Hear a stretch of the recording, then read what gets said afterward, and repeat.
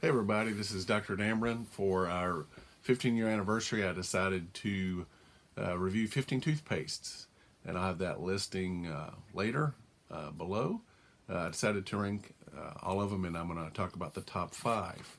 Starting with number 5, which is Crest Pro Health Advanced Clean Mint. It tastes really good. It contains stannous fluoride versus sodium fluoride, which also helps with root sensitivity. It tastes really good and makes your mouth feel really clean. Number 4 is Aquafresh Pure Breath Action. When you brush with this, it really makes your mouth foamy and it makes your mouth feel really clean. It also tastes good.